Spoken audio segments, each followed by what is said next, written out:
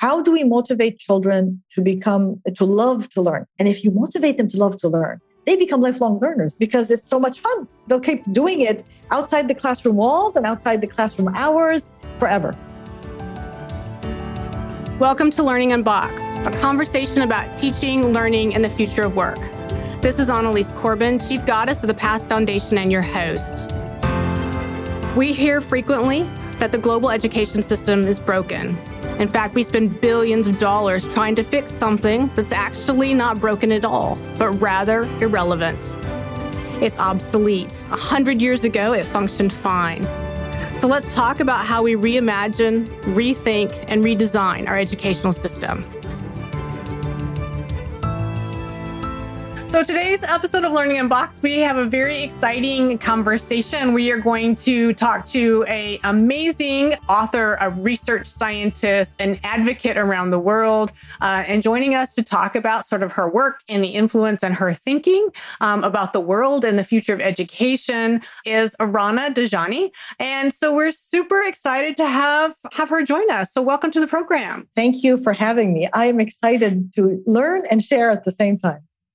Excellent. And, just to set some context for our listeners, it is really, really tough to sort of do a bio for you because quite frankly, for everybody listening, Rana's experience, the things she's done is just absolutely amazing. So she has a PhD in molecular cell biology. She has received more accolades and recognitions from around the world than many people we get the opportunity to talk to, including Fulbright Fellow. She has participated in the Clinton Global Initiative. She is a Fulbright Visiting Scholar Program from Jordan to the United States, and just on and on and on. She is also, and one of the things I'm really excited to talk about, the author of the book, 5 Scarves, Doing the Impossible. If we can reverse self-fate, why can't we redefine success? And if you've not looked at 5 Scarves or encountered it, I highly recommend every woman and educator around the globe should take a look. And we're going to dig in here in a moment and talk about 5 Scarves, but just to sort of give us a little bit of a high-level explanation, this volume is an exploration of the intersections between gender, race, religion, and science told through the eyes of one of the world's leading Muslim women scientists, Dr. Dajani. And she's the professor, as we said, of molecular biology, and she is really seeking a paradigm shift in the fight against women's oppression. And so with that, Rana, share with us a little bit about the sort of why. What is your big 100,000-foot view calling into the world that says, hey, this is the space I need to occupy and the work I need to do? Well, that's not an easy question. I think it really boils down to seeing inside ourselves on what is it that makes us up every morning, and what is it that we're excited about, that gives us the spice in our life, that keeps us moving, that motivates us. And to me, the feeling is that if I have anything, I want to share it with humanity, and I want to also learn from the people around me. And the wonderful nature and universe around me. And I think that excitement never ends. It's like you're on a roller coaster to the last day of your life with this magical curiosity driving you and the opportunity in front of you that you're seeking that is going to give you even a better experience, whatever it is. But even negative things are not negative. They are just opportunities that are learning experiences that you take with you and move on as you go forward. Yeah, and what a beautiful space to occupy it, right? Just to sort of wrestle with, this notion of getting folks to embrace being a lifelong learner, right? And the joy that you, like, as you indicate, the joy that can potentially come from that. If you say the world is an amazing place and there is something that I can learn every day, and there is something that I can teach others every day and every moment as well. That's a really remarkable sort of space or outlook, if you will. So help us understand, tie that back into why write this book? Yeah. So why was it necessary for you? So I think now retrospectively, I urge everybody to write their story because everybody has some unique experience that they owe it to the world to share, to inspire, to learn from. And so having said that now, when I first said I wasn't thinking of writing a book at all. I was just being the scientist, the one who does things and embraces things as I go. But then I realized that sometimes our voices are not heard, or they're heard in a particular way. And so we don't have the chance to give a fair explanation of who we are and what we think about. And because our life is short, however long we live, and there's a limited number of encounters we can have, one way to keep that for future generations and to reach out to other people around the world of a legacy is to write, because the written word stays beyond, it transcends. Absolutely. And I felt it was a duty, especially with globalization, domination of particular cultures, and the underlying of particular voices and cultures, that we have to say and tell our story, because if we don't, somebody else will tell our story, and we can't blame them. Right. So we owe it, and that's kind of the precedent why I wrote my story, and now it's so enriching, because you learn from it, and you learn from the feedback of your readers, that I'm actually writing 2 other books at this moment to share. And this is just a shout out. You don't have to be specialized or expert. Just write from your heart. Right. Absolutely right from your heart, and tell your story, because there is, in fact, so much value in that. And I love the premise that if you don't tell your story, somebody else will. I as an anthropologist, I spend the majority of my career, thinking about and trying to understand the ins and outs of humanity. And people ask me all the time, what is that thing, anthropologist? And I said, oh, well, we're the scientists of humanity, right? We are the ones studying what is the humanness of being a human, right? And so story is critical to that, and understanding and respecting other cultures. And so I think it's really intriguing. And I think part of what really appealed to me so much about your work is the fact that you did that very same thing, and yet you ran at it. And this is the thing that I love. So I wanted to get into the weeds of this just a little bit for our listeners. You ran at it from the molecular biology, that scientific hat, that world that you've lived and trained in. And you said, hey, what if we approach this very same conversation, which quite frankly, at the end of the day, is really about culture, but we're going to do it from a different perspective. And oh, by the way, along the way, I'm going to help the world come with me on my journey into saying, hey, we need to do something about some of the gender inequities that are so prevalent on our planet. So talk to us a little bit about the premise, the approach that you took, for folks that haven't had a chance to go out and grab and read and digest that book. But I'm hoping by the time we finish, everybody runs out to buy a copy. I hope so too. Actually, the premise comes from, as you mentioned, from science, which to me equals nature. And the thing is, we have our beliefs and our belief systems and our perceptions of what we see around us. And you, as an anthropologist, would know a lot more than me on human relationships and concepts. But these are very transient, and they depend on different humans with different perspectives. I could have my own perspective, and you could see the same thing but have a totally different perspective. So who do I trust? How do I know how to go forward? And so to me, it's about using nature around me, observing it, trying to understand it, using my mind and my brain, which is part of nature, and applying the scientific method of analysis gives me something I can hold on to. Now, even having said that, that doesn't mean the science I discover is set in stone.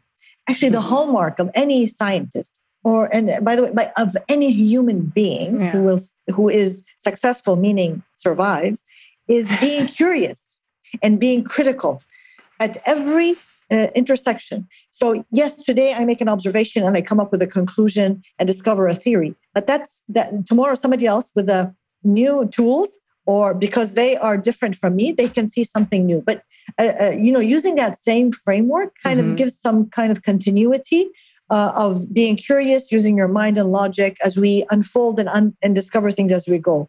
So to me, using that as the approach, which usually people don't, I tackled the issue of gender and women and how they are perceived in their workplace, their percentages of the workplace, and asking those fundamental questions and even challenging the questions themselves. Because one thing I say in my work is we keep repeating the same question. How can we get more women in the workplace? How can we push women forward? And it's all about how can we do this to women? And nobody asked women what they really want. Exactly. Which I draw from science. If you keep asking the same question, you're hitting a wall. it means you're asking the wrong question. Wrong question. Yeah, absolutely. No question whatsoever. And so, share with us then. So there are 5 scarves, as the title indicates, and each one of these scarves metaphorically represents a tenet that is very important to you in the way that you're thinking about your work in the world. And so just very, very high level, give us an overview of the 5 scarves. And then we're going to dig into one of those in particular. Yeah. So the first one, and as always, the one I'm most proud of is I'm a mother, right? That's fundamentally human. And the most important thing that we can do for our species. The second is I'm an educator, a teacher, whether as a school teacher and then as a university. And actually, we're all teachers because we're always, sharing what we know. The third one is I'm a scientist. I work in molecular biology, looking at ethnic populations and genetics and epigenetics, how the environment affects us. And then my fourth is being a social entrepreneur, founding the program We Love Reading, changing mindsets through reading to create change makers. And the last one is defending women's rights to find her place in the world rightfully. And being respected and leading from that premise going forward. But that's a whole story that you have to read the book to learn. Oh, absolutely. We're not going to go into a lot of those weeds. But again, I do encourage folks who are listening, if you've not seen this, please do go grab a copy of it, dig in, because there's a lot to learn from it. And I think the other piece is a lot to inspire you to not stop your own journey, right? To roll up your sleeves and say, I am part of the global narrative, and that every single individual has a contribution to make within that narrative. So I really appreciate that about the work. But I want to dig into one of those scars in particular. We love reading. Right. And so, because I think that for the listeners on Learning Unboxed, that's going to cross so many different principles that we utilize and are thinking about the why of this program and the value of spending time talking about those positive disruptions in education, because there's a lot of conversation, rightfully and sometimes wrongly, about the dysfunction or the fact that our global education system is actually not serving humanity today, right? In the ways that it should. And there are many, many examples out there in the world of how that's changing, or that's not actually the case, but there are really amazing things that are happening. And if we could powerfully go out and grab a hold of all of those really super examples of the great things that are happening, pull them all together when it makes sense, and actually launch something new. That's the entrepreneur component of all of it, that it might truly make a difference in the world. And so let's talk about We Love Reading and sort of the premise and what it is that you're doing with that and how it functions. Absolutely. I couldn't agree with you more about the positive disruption and the hope and optimism that if we really trust our gut feeling and that we can make a difference.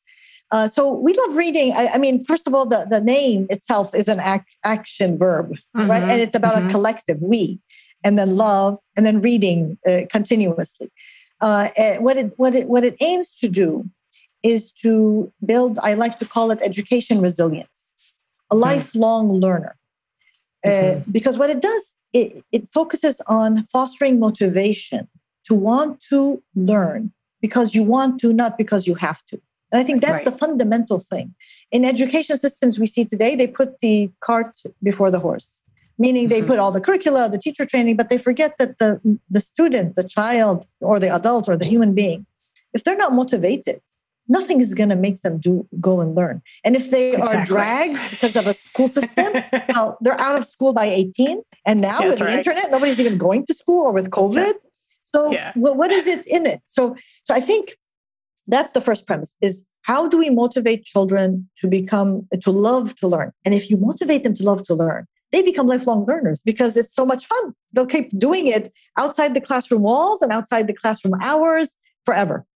And why does this become so important, in addition to the motivation and inspiration, is that the world is changing, and changing at a very fast pace. And we don't know our children growing up into a world that we don't even know what it's going to look like.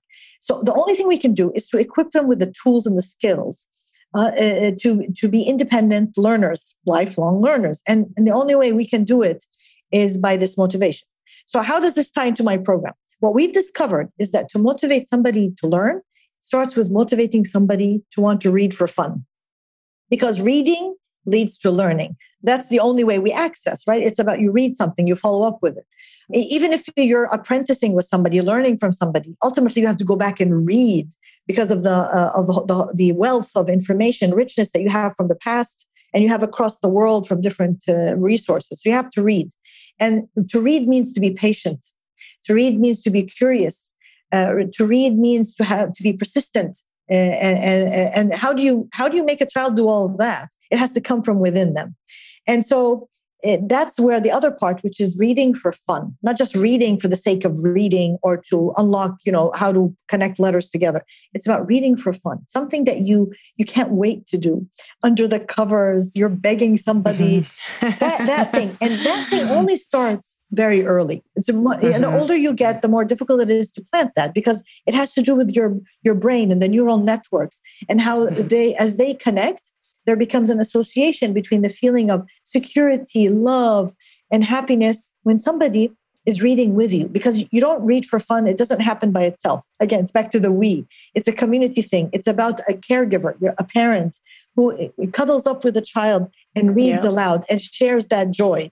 That's where that pleasure becomes entrenched. And that's where that motivation starts blooming. And the child becomes the driver of learning and seeking opportunities to learn, regardless of the circumstances around them. And that is the world that our children are going to go into. And we need to have them prepared. So that's the premise of Wheel of Reading on one hand for the children. Now, Wheel of Reading has another impact. So that's the child. There's the adults. Because what we do is we train youth and adults to read aloud to the children so that we can plant that education, resilience, that motivation.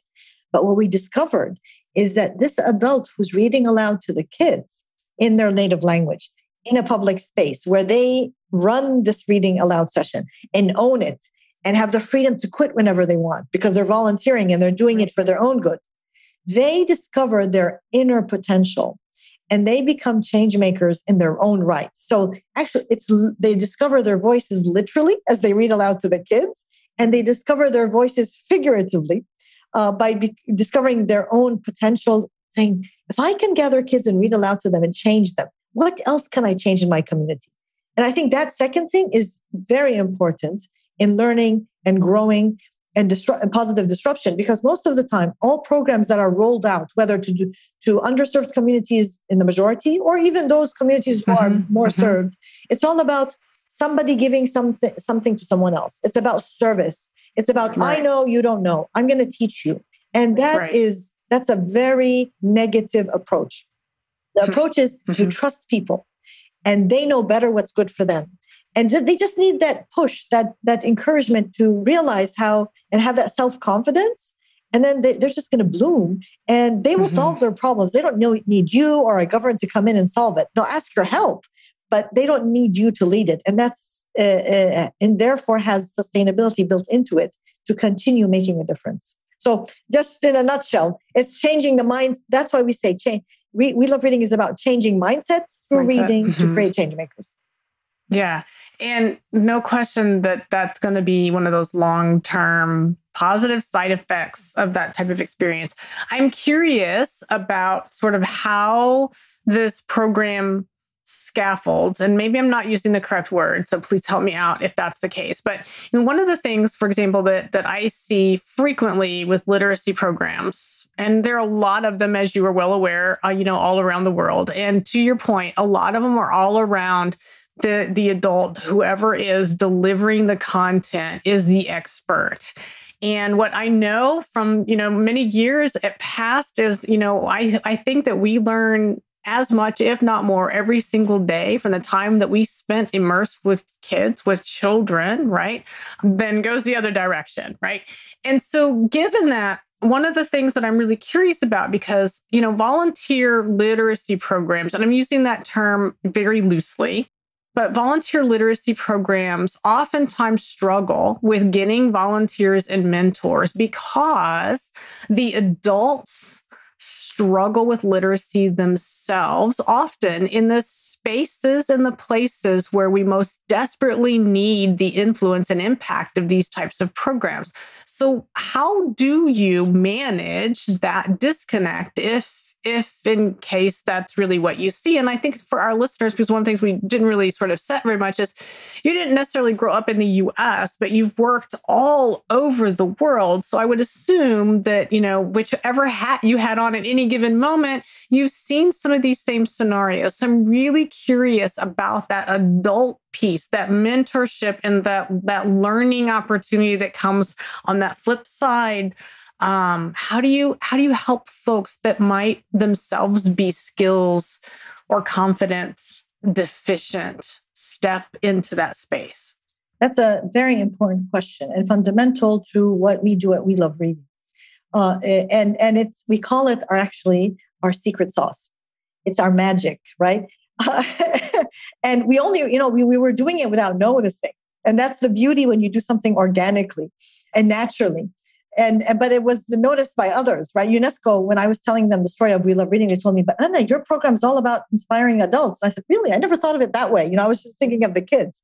So point on with your question. So what we discovered, our secret sauce, is that when we invite youth and adults, and that's when we say 16 to 100 years old to come and join, we invite them to come and join. First of all, they're free to join if they want, and they're free to quit. The power of having the freedom to quit cannot be underestimated. Because most programs are all about, you got to do this with me. There's a signing contract. You have to abide by the rules. It's like, what? Why should I do that for you? What are you? And you're not even paying me, right? So right. What's the deal? Right? Or if you want to pay them, then it becomes unsustainable because you can't keep up that money flowing, or you're competing with someone else. So it's all wrong. And so what we say, this is up to you. If you want to do it, you're welcome. And you're doing it for yourself. You're not doing it for us. And you can quit. So what we do is the training is about holding hands and going on a journey where it's a very interactive training where the person who's in the journey discovers questions and attempts to answer them from their own experience. So it's more about them discovering themselves, understanding their own community environment, maybe, and peer-to-peer learning from others. What do they say? How does their opinion compare to the rest of the group? Rather than being receivers of information from somebody up there. So it's not it's not a sage on the stage. It's about a guide on the side, a facilitator. But in the end, they are leading the discussion and they are guiding the discussion. And they are contributing to actually the training by sharing their opinions and their answers about their own selves and their own communities that are incorporated into the next training for someone else. So they see the names of people before them and they know that they will be part of the training for the future generation. So this instills in them this feeling of, I am important. I count. My opinion counts. And I am the expert for my community. No one else is more expert than me. Because in the end, the training goes about why do they think reading is important? Why don't children read from their own perspective? And then ultimately we all come to the conclusion it's about, the motivation and the fun, and they train how to read aloud as an art. And again, they're reading children's books in their native language. So they don't have to be skilled. They don't have to be educated. They don't even have to know how to read because it's a children's books with a lot of pictures. So you actually make it up and that's okay. But ultimately, it's in the end, we tell them, okay, so now you're going to read aloud to the kids in your neighborhood. You know the best place. You know where the kids come. You know when to bring them. You know how to get to them. We don't know anything. We want to learn from you. And so they become the leaders. And then we have a session about fears and hopes. Like, what do you fear to go and do this in your community? We don't answer that question. It's the group, the peer-to-peer who help each other. And so one woman will tell the other, wait, what are you scared of? Oh, for example, if the community is going to accept, she tells her, forget about it. I'll tell you what to do. And so they help each other. What are their fears? What are their hopes? And so this peer-to-peer is so important in that learning journey. And when they end, they go home with a bag of books, but that's it. They're set free in the sense that they can do whatever they want with it. They can take the books. They don't want to take the books. They can do whatever they want.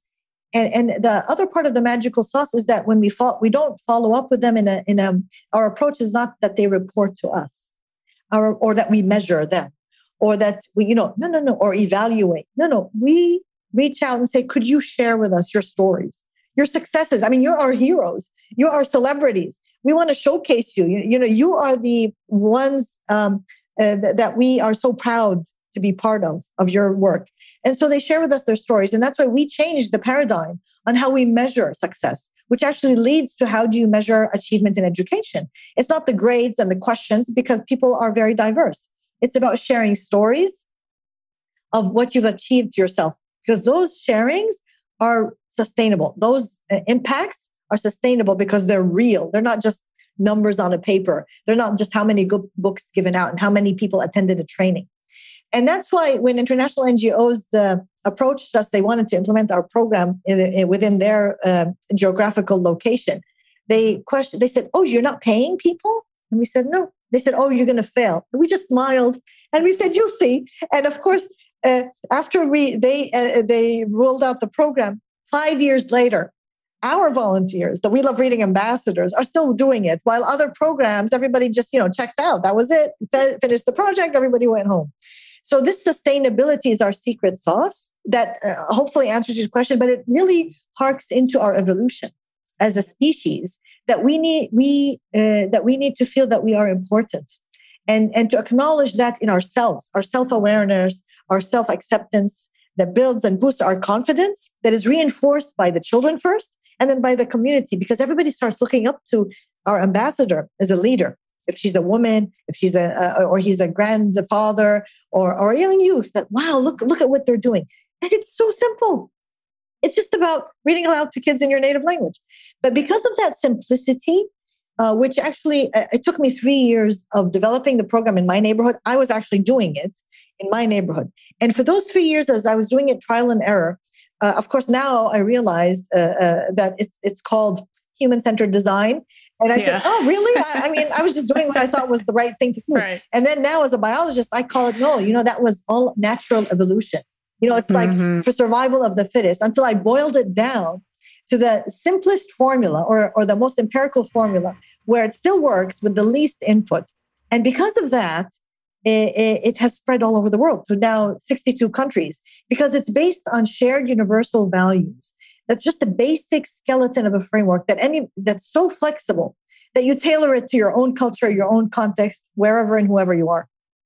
Well, and I would actually argue that I would pen that actually as the secret sauce. I understand your perspective on the secret sauce, but stepping back and sort of looking at it, 50,000 foot view, it seems to me that, part of the secret sauce is the fact that you very purposefully understand human culture and that you understand the interconnectedness between the sort of living and world and life experiences of a given community, a neighborhood, however you want to place it, right? But that thing is living and breathing. And by recognizing that it's living and breathing and it might not be exactly like the community, the neighborhood right next door, and you don't treat them as absolutely the same, even though they may be in the same state, the same country, the same, ethnic group. None of that matters because the reality is, as you well know, the success is at that very nascent ground neighborhood level, right? Those individuals that then others will flock to and will learn from. And, back to the point of, in the native language, you can make the story up, that all of that's okay. It's about that human connection. You did, in fact, start with that human-centric design perspective, but I think that the success is probably the fact that you recognize that it has to be at a very individualized, local, community-based level to be successful because human culture trumps so many things. We see it every day, right? We see it in politics, we see it in evolution, we see it in so many different places. So I want to dig into two things. So I really want to ask you, what were some of the aha moments? Because I have no doubt in your journey around We Love Reading that you have learned some very profound things. from the participants. And so I'm really curious, is there a moment or two that were such ahas that you were like, oh my gosh, I didn't expect this, or I'm so thrilled to have found it? Well, I love your questions because I'm learning so much. Because you're asking me to reflect, and that doesn't always happen in that way. So thank you. I really appreciate it. And I like so now I have 2 spices. I have 2 secret spices. So thank you for pointing that one out. All right. So my aha moments, and I'm just thinking on the spot now. This is not as a result of any. This is a conversation. Yeah. I'm sure you'll think of others later, but just like on the fly, there's bound to be something. And I think there's a lot of value in those curiosity things that just really stuck with you. Yeah. I think one fundamental one that keeps hitting me every time is that this works. It's just as simple as that. Because, sometimes one doubts oneself. Yeah. And I think humans, if you can imagine something, then it's possible. And that's the power. That's the power of human imagination. But sometimes you doubt your dream and you think, maybe it's just in my head. But then I meet these amazing women and they share with me their stories of how they've changed and how they've discovered their self, and you see it in their eyes and the way they speak and how their life has transformed. And you say, oh my God, this really works. And to me, it gives me goosebumps when I think of it, is that, so imagine every one of us, if we had a dream that we believed in and actually went out and did it, how the whole world would change. It's as simple as that. Sometimes you think, could it be that simple? Yes, it can be that simple. So that's one of my really aha moments that actually keeps repeating itself every time. Yeah. So I love that. That was beautiful. Same question, flip side, right? So what has been the greatest difficulty or a constraint that you've bumped up against on this journey that, again, you were surprised by? You're an optimist. I can tell you are a perpetual optimist. So given that, you're going to go out there and conquer the world, but I have no doubt there were walls that you hit. So share with us one or two of those that, same sort of thing. It was profound. Yeah, thank you. First of all, about the optimist, my husband says, I see an ocean in a drop of water. So I love that. That's his quote always. So even when people ask me that question, I think, wait a minute, I don't remember being in any challenge. And I think, no, you have to think about it in a different way. Because like I said, every challenge to me is an opportunity to learn. But I've learned to flip the question in my mind so I can answer you. So I think one of the challenges that I faced is, all right, so I started off, I want to, do something good myself. Because if I'm not going to do it, I would feel responsible for the children around me because I discovered the solution, right? But then as I progressed from this idea as a social entrepreneur to become an organization, a nonprofit, and spreading around the world, unconsciously, I slipped into that mentality because of all the people around you, the mentors, the funders, the international community. I was like, how are you getting your money? What are you doing? And of course, you write, and maybe I'll just focus on one, which is the funding. You write 9 grants and you get one of them, and you become so caught up in these bureaucratic, let's say, business kind of things that sometimes you forget what was this all about. Right. And I think that to me, that was a challenge that I faced because it happened without me noticing. And then suddenly I woke up. And I woke up because we were trying to think of different ways. So we offer the program for free for individuals. This has always been our case. But it was always a tension because people tell us, no, you got to pay money. What's the question that every investor talks about? Like, what's your value proposition? What is the money? How do you make money? I said, why are you worried about that? Right. We have a great program. So I always insisted the program is free for individuals. This is not about gathering money because nobody can afford $2 to pay for something. They either do it because they want to or they don't. And that's it. But then so I thought, okay, we will partner with international NGOs and they would pay us a fee to use our program, kind of like a licensing fee. Right? And they already have a lot of money. And this is just a little bit more. But then, and that was fine. That's okay. It's like Robin Hood. You take from the rich and you give to the poor. But then I got these smaller organizations coming to me and saying, can we use the program? And I started along the same thing. Okay, you have to pay for it. Or then I thought, okay, we'll do a sliding fee. And then I think, oh my God, Rana, wait a minute. It's not about the money. It's not about even surviving as an organization. It's about letting it go. And don't worry, if you let go, everything will happen. So it's about shifting where I perceived myself in the universe to a different position. And suddenly, because I shifted, I saw a whole new world of opportunity. So if you want to call that, I hit a wall because I was following the status quo. And then I realized that the whole framework of how work is done in not just in the nonprofit, I think the whole world is wrong. Even education, right? It's all set on a premise of capitalism, of not acknowledging the individuality, not trusting people to figure out things for themselves.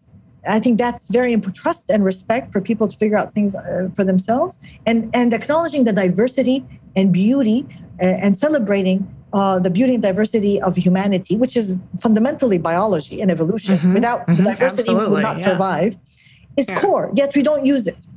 And so to me, what happened is, and this realization, was kind of stewing, and it really reached fruition or whatever during COVID, because I was alone, and you took a step back. We all took this kind of global step back of reassessing everything, and I felt suddenly liberated, free, because I was not hooked to I need to get funding or I need to push this forward. I let go of the whole program for free now. Anybody can take it. And I'm reaching out to people. It's like, take it and let me help you make a difference. So it's just a shifting of perspective that allowed me to change that challenge, which in some cases could be looked as something negative. And by flipping the question and letting it all go, and now it became a positive. And you can't imagine the number of partners we found who want to work with us and take the program and run with it because of this shift in perspective. And it's a beautiful thing, right? And it's freeing, as you indicated, right? Suddenly you feel free to go out and do the great work that you always envisioned doing. And I can totally understand and identify with that. I mean, I have been running this organization for 20 some odd years, and same sort of iterations around nonprofit. And as a research scientist, not really having a clue, how does the world of business and industry and nonprofit work? And well, what do you mean I can't do X, Y, or Z? Or what do you, and so I do understand the sort of push and pull and the tug. And I would agree, I would say for me, a similar sort of experience that, for better or worse, there was an awful lot of horrible things tied to this global pandemic, but there was a moment of pause. The world did, in fact, have the opportunity to take a giant and sometimes step back, maybe just a small one, but we were all forced to take a moment. And there is value in a moment sometimes, right, that I think is often not fully understood or actualized. So I appreciate that. I always like to close the program by recognizing that there are people out there in the world who have spent the half hour listening to us have this wonderful conversation. And, they step back and reflect on what they heard and want to do what you do, or they want to tap into the program that you've developed. So how does the world go about becoming one with the work that you're doing? Great. That's a great question. I just want to highlight what you said about COVID. I see the silver lining in what happened and what we're going through. And I think if one thing we take home from that is that the impossible is possible. All the excuses that everyone or every organization or government or system had put forward has proven that it can change. And to me, this is an opportunity. That's the silver lining, that we can change. And it's all about system change. And it's finding those pivotal points, that root causes. If you change those, you change the whole system, and have the guts and the confidence and the courage to do that. And find people like you who can work with you. So for us at We Love Reading, we ask you first to start by reading. Every day, remember to read, even if it's for 10 minutes. And then read for yourself, read for the people around you, the children around you, but always have a book in your bag that you can read. Second, for We Love Reading, if you want to join us, you could join us as a We Love Reading ambassador, take our training. The training is online in 10 languages now. And if you have a language that's not there, just help us translate it, and then we can add it. And then if you want to help us in terms of volunteering in the work itself, not just the reading aloud to the kids. So if you have some talent in IT or talent in research or talent in writing, we invite you to join us and help us. We do a lot of research, by the way, on We Love Reading. So we don't just depend on the stories, but we do the deep dives to prove our points with researchers as well. And lastly, if you want to just share your thoughts, share what you think, so we can incorporate that in the philosophy and the thinking. And by the way, we have a new book about We Love Reading, an introduction that's on our website that you can buy and read and share going forward as well. So we're always open to ideas, thoughts, and reflections. And remember that each one of you, it counts. You know, your DNA is different from every other human being. Nobody has the same DNA who has ever lived, will ever come in the future, or lives today. And so you have a unique thing that you can give to the world. So find something that you want to change and go ahead and change it. And it's all about the little steps. That's the butterfly effect. You know, when a butterfly flutters its wings, it moves the air a centimeter. There's a change in time and space beyond what you can imagine. But it all starts with those small things. So have confidence, dream big, trust yourself, and be the change. Absolutely. Absolutely. Tap into your passion and take it to the world. So I love that very much. So thank you so much for joining us today, spending time, letting us be part of your journey and sharing your story with us. So thank you so much. Thank you. Thank you very much. I learned a lot. Likewise. Thank you for joining us for Learning Unboxed, a conversation about teaching, learning, and the future of work. I want to thank my guests and encourage you all to be part of the conversation. Meet me on social media at Annalise Corbin, and join me next time as we stand up, step back, and lean in to reimagine education.